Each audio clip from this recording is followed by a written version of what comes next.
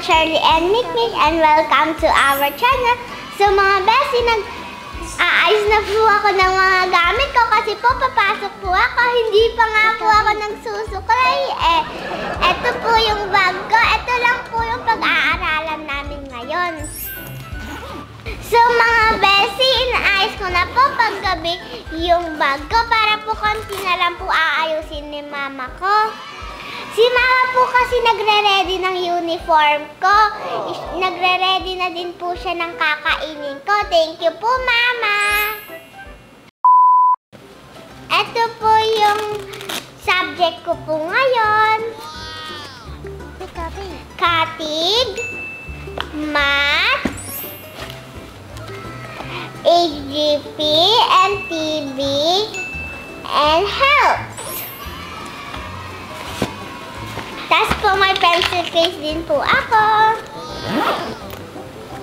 Tapos po dito naman po, may tissue po, may wipes po, may ID din po ako. Dito ko po nilalagay yung ID ko para po hindi po namin nakakalimutan. Meron po akong mirror at saka po suklay. Dito naman po. Bigay po ng BFF ko. Bigay din po ng BFF ko. Ayun po. Yung iba po, dinadala ko po sa school. Magre-ready na po ako mga Bessie. Magsusuklay din po ako.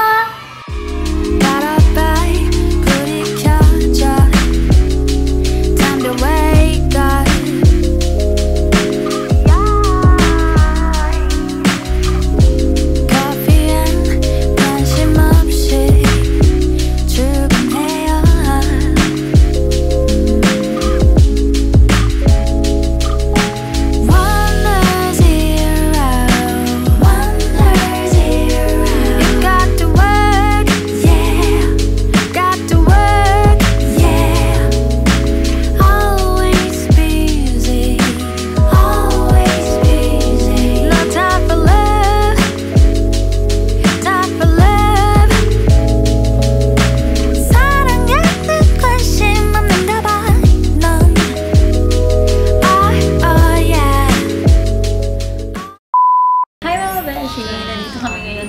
While waiting kay Chai, yung kapatid ko, kasi hinatid namin siya sa school. So, after school ni Mik-Mik, mga besh, dumiretso na kami agad, kaya hindi na kami nakapag-video kanina. As I promised, mga besh, ipapakita ko yung score ni Mik-Mik sa exam niya. Di ba, Mik? Oh, ang busy mo naman dyan, eh. Ano ba yung ginagawa mo? Ano yan? Nga pala mga beshi, bago natin ipakita to, meron na-discover si Mik-Mik na app. Si Mik-Mik kasi mga besh, mahilig siyang mag-explore sa App Store, mahilig siyang mag-download ng educational apps. Pero may mga games naman mga besh, pero more on educational app. Pero as a mom, dino-double check ko yung mga dino-download niya. Etong app na na-discover ni Mik-Mik, yung MATHPID app, mas nahahasa siya sa pagsasolve ng math problem as a grade 2 student. So, medyo mahina lang yung boses natin mga beshi kasi merong mga kumakain, nakakahiya. Yun na nga, balik tayo sa topic.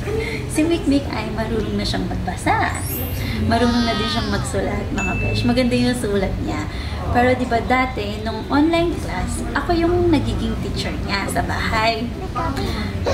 Marunong naman siya, nagigets naman niya yung math nung tinuturuan ko siya, mga besh. Pero napansin ko, simula nung dinownload niya yung MATHPID, mas nahahasa siya sa math at mas nagiging interesado siya sa subject na math. Di ba? Di ba, Mik? Siyempre masaya ako doon, Mik-Mik. Kasi habang bata siya, mas nahahasa na siya sa math. Di ba? Pero ano nga ba si MATHPID? Si Mik-Mik na yung tatanungin natin dyan. Kasi siya yung nakadiscover talaga nito. Ano si MATHPID? Pwede mo ba siyang i-explain sa amin? MATHPID is educational math application for pre-K and grade 9 po. Ipapakita ko po sa inyo kung paano ko po siya dinownload. I-type nyo lang po yung math, makikita nyo po ang MATHPID. Madali lang po siya gamitin. Gusto ko po ito kasi po madali lang po siya gamitin at hindi nakaka-distract ang color niya. Blue and white lang po, hindi po siya masakit sa eyes. Madami po yung activities dito and wala po din siyang bayad. Pero as a mga beshi, na-curious ako kaya in-explore ko din tong MATHPID na to. Ay wow, very good. Ang galing naman ni Mik. So, screenshot na lang natin. Ayan. Galing mo naman dito. Pwede kayong mag-take ng AI diagnostic test para makita niyo yung math levels ng iyong mga anak. Ayan. And para mas accurate yung mapupuntang activity sa inyo. After nyo mag-take ng AI diagnostic math test, pwede na sila mag-study kahit sila lang or pwede rin natin silang gabayan. Pipindutin mo lang ang math camera, then pipicturan mo lang yung math problem. Ayan. Tuturuan ka niya kung paano isolve ito. Ipapakita niya yung concept kung paano niya sasagutin. Pwede mo siya i-replay pag hindi mo siya na-gets. And also, pwede ka din niya bigyan ng test. Pero mga besh, hindi pa ito yung sinasolve ni Mik, ah. Pero kung meron kayong mga kids na ganito na yung level ng math problem na sinasolve nila, itry nyo na si MATHPID app. Malaking tulong talaga siya. O, kumain na si Mik-Mik. Nagutom na din. Kakasolve. Better lang. Okay, Mik-Mik. Bago natin ipakita yung score ni Mik sa exam, kaya mo ba to? Mag-a-answer siya ngayon, ha. Meron kang 10 math problem na isa-solve. Titignan din natin yung study time mo. Ilan ba sa tingin mo yung pinakamabilis mo para mag-solve ka ng problem? Kasi yung last na sinolve niya, mga besh, is 4 minutes. Meron pa bang mas bibilis sa 4 minutes? Kinakabahan siya. Okay. Try natin. Okay. Are you ready, Mik-Mik? Okay.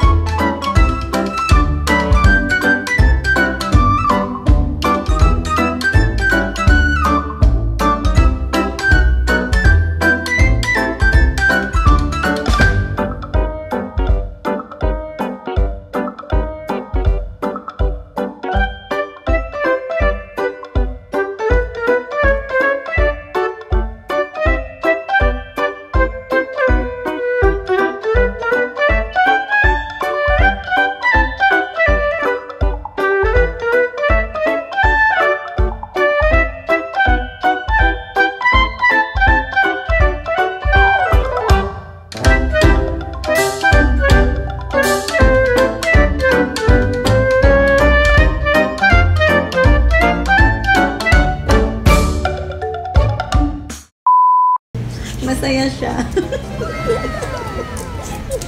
Ang galing mo na. Palakpakan naman natin si Mik-Mik. Masaya siya, mga besh. Kasi wala siyang mali. Tapos 1 minute and 54 seconds. Wow! Ang galing mo naman doon. So, bigyan natin ng Mik-Mik. Pero mahina lang. Ang galing niya. Ang galing ni Mik-Mik. Pwede tayo doon. Pwede!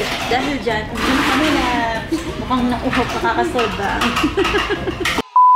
Eto na, ipapakita na natin yung exam ni Mik. Ito na yung hinihintay ng mga BESSY natin dyan. Yung talagang nag-aabang sa vlog ni Mik-Mik na vlog school. School vlog. Ang galing naman ni Mik-Mik dito. Ito yung ano niya, score niya sa math. Siyempre, perfect. Ayan. Ay, di siya kita. Oh. Papakita ni cameraman. Dito na lang. So, yan mga beshi. 30 siya. Perfect at wala siyang mali. Ang galing naman ni Mik-Mik. Very good siya, di ba? Ayan. 30 din siya sa Filipino. Very good, Mik-Mik. Dito naman sa HGP, 30. Perfect din. Next.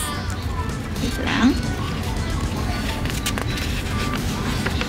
Ayan.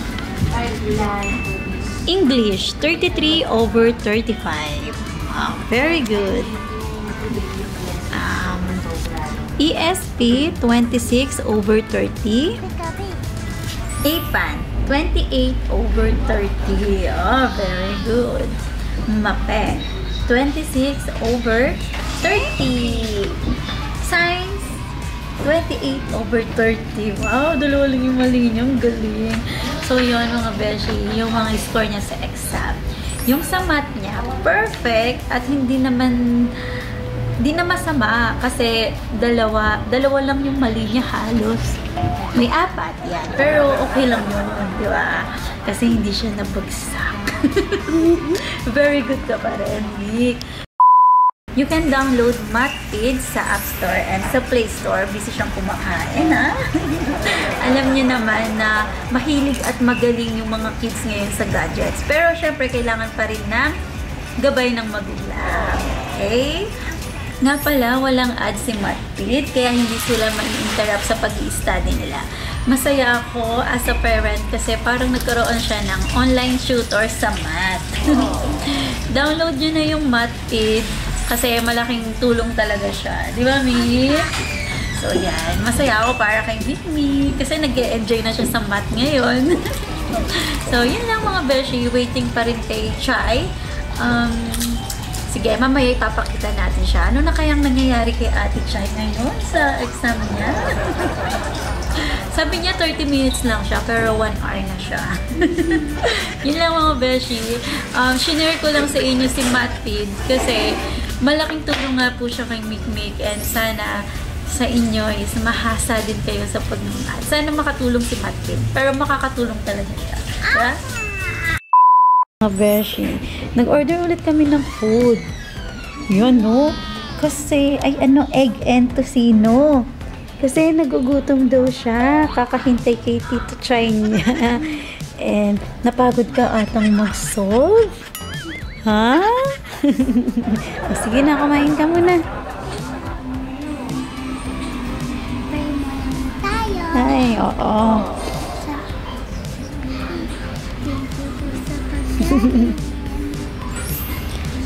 Yan. Ayun na po pala si Tito Chai. Ay, ayun na siya. Ayun na siya. Ayan siya, oh. So, yan. Very good si Mik-Mik, ha? Lahat. Kailangan, lagi tayong magpa-thank you sa blessings. Ayan si Tita Chai. Kamusta yung exam? Okay, ako agad natapos. Sabi niya. Tama naman ginawa mo? Oo, naggumana yung laptop. Ay, laptop? Computer. Oh, hindi ko alam. Hindi ko alam pinagkain mo na laptop sa ako. Ay, Joke lang. joke lang. Yan. Tapos sa batch 3. Obo. Eh di wow. De, congrats. Thanks. Yan. Babagyo mo na. Nagutom si si Aling Maliit eh. So, yun lang mga beshi. Dito na natin i-end ang video natin. Thank you so much po for watching. Bye! Mga beshi, nakauwi na po kami ni Mama at Tita Chai. Naligo na po din ako at nakapagtulog na po ako. So mga beshi, inaayos ko na po yung bag ko para po bukas naka-ready na po. So, i-charge ko na lang po niyan turelo ko kasi po dito po ako tumatawag kay Mama. Nagbi-video call po ako kay Mama at saka po nag-chat para po pagka-uwian na po namin. So, mga besin, ito po yung baon ko. May natira pa po kasi po nabusog po ako. So, wala na pong fruits. Pero bukas po, ilalagyan po ulit ni Mama. Babalitaan ko po kayo